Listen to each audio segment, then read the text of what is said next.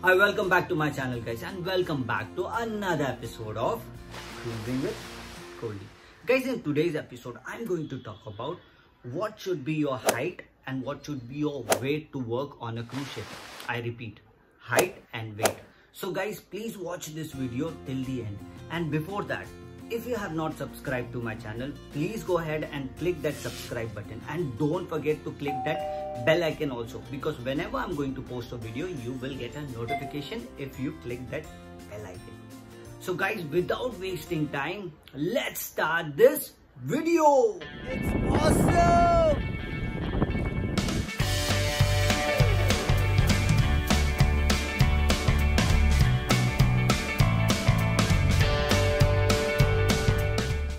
Well guys, let's begin with the height criteria.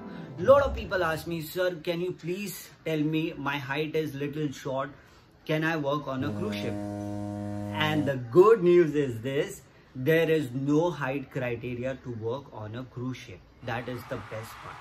But guys, there is one criteria where you might get rejected because of your height, which is you should not be medically challenged.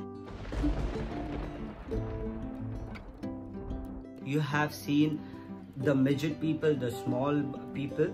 Yes, they are medically challenged.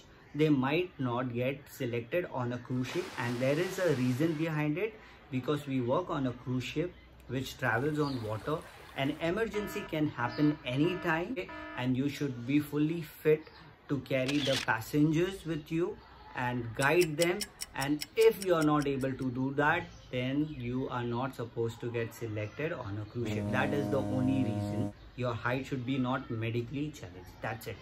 Profession like air hostess, army, policeman, they require certain kind of a height. But working on a cruise ship, you don't require a particular height. You can work in any department. I have seen the tallest guy, and I have even seen the shortest guy. So you can work on a cruise ship. There is no height criteria, whether regardless in a kitchen or even in a passenger area. You just need to be presentable. That's it. Nobody will pinpoint you on a height. Well guys, now I'll talk about the weight factor, and which is a very important thing. Please pay attention what I'm saying. So the weight matters.